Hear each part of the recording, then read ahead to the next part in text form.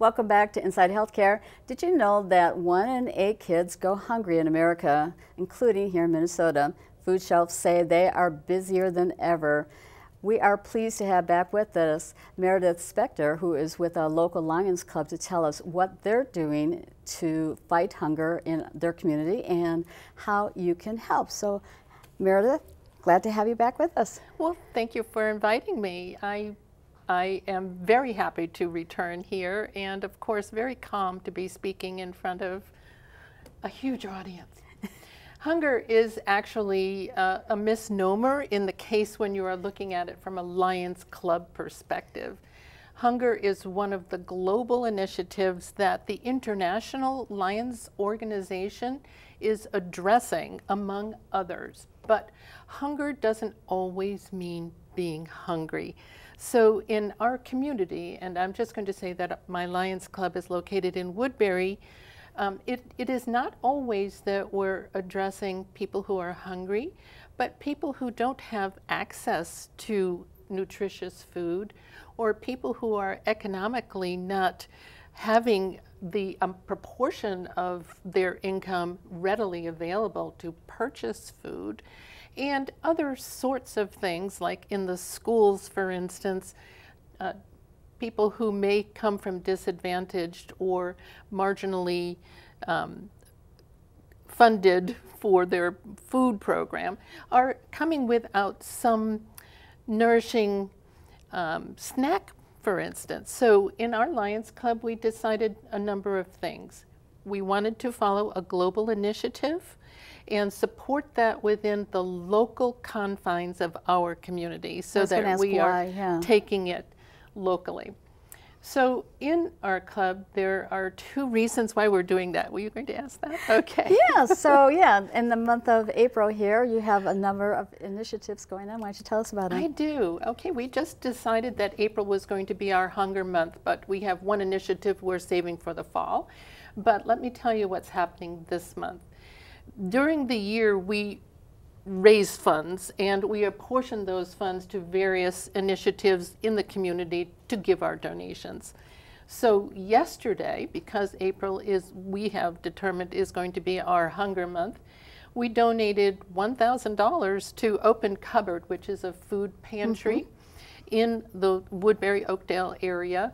And during that time, their funds are used to purchase partnerships with local farmers, or to rescue food, or to simply make some deals with food providers from other organizations. It's amazing what they could do with that money. You know, it's not just... I read somewhere that, I think it was on their website, that $45 of a donation will service 25 people coming in for a meal or a cart to feed their family for 2 days. So very effective. It's very effective. That's great that you were able to do that. That's our one.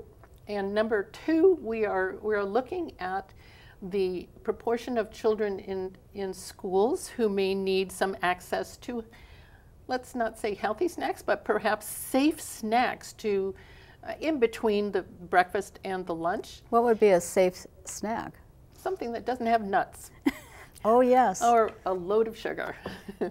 And something that doesn't need refrigeration, because we just can't provide that. But we also decided that we were going to assist that endeavor by focusing on a program that was developed by a local Girl Scout troop. Girl Scout Troop 55128, which is in Woodbury, several years ago developed a program called Snack 833, which is our school district. And what they do is to provide individual packets of snacks in grocery bags. I'm going to show you the kind of bag. And you can purchase boxes of multiple individually wrapped safe snacks. And one by one, you can drop a variety into the bag, which the Lions Club is going to do during their meeting on April 11th. So this is the 2nd year that we are doing this to support the local Girl Scouts initiative, and in turn that goes to schools. I love that, yeah. The third thing that we're doing is that we are going to, the very next night on April 12th, have a Culver's Give Back Night. Culver's, which is a restaurant chain, and they are allowing us to come in and reap the benefits of 10% of their proceeds between 5 and 7 o'clock on Wednesday night next week. And we also have the opportunity to run tables. So we become visible in the community as helpers, not just handing checks here and there, but as helpers in the community and doing a good service. We intend that the 10% that we receive is going to be included in our hunger relief programs in the future.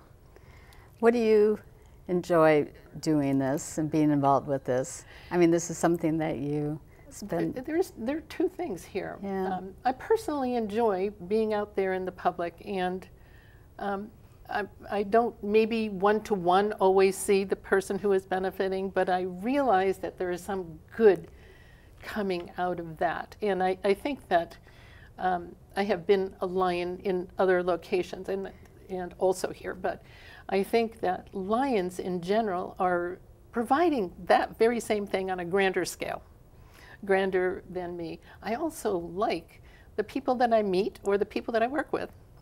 And so it's a win-win for me. So you have these initiatives going on. So if someone's not a Lions, they don't live in Woodbury, how can they help? You don't have to be in Woodbury. There are Lions clubs all over, but that's not the only provider of service for hunger initiatives. So I think that one of the greatest things that you might be able to do, first of all, you're invited to Culver's. Second of all, you're invited to look on the website to look at your community's pantry or food pantry. They are looking for your donations or your volunteerism because they use volunteers to stack their markets Volunteers or to deliver. are so important. Yeah. Exactly. So. Yeah, and I understand from the open cupboard that the food shelf that the numbers just have escalated. I mean, the numbers have really gotten large. Yeah. Oh yes, well, number of families. Not only was there COVID preceding, but also you've had inflation, and the cost of purchasing food is just putting people at risk of being able to purchase enough for their family. And food, as we were saying in our previous, with our previous guests, how important nutrition is. It keeps their focus, and it helps them. It helps them socially too, because the socialization was another product.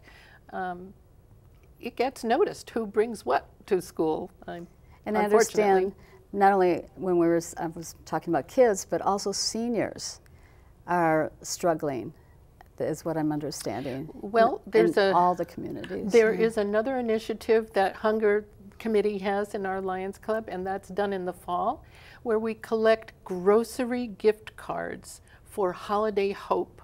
Nice. And designate seniors as the recipients of those gift cards. So hopefully we've got it covered. Hopefully we are becoming more visible in the community as a purveyor of good work in the hunger community. Well, Maredith, always great to see you. I'm glad to have you on Inside Healthcare again. Thank you very much. We appreciate it.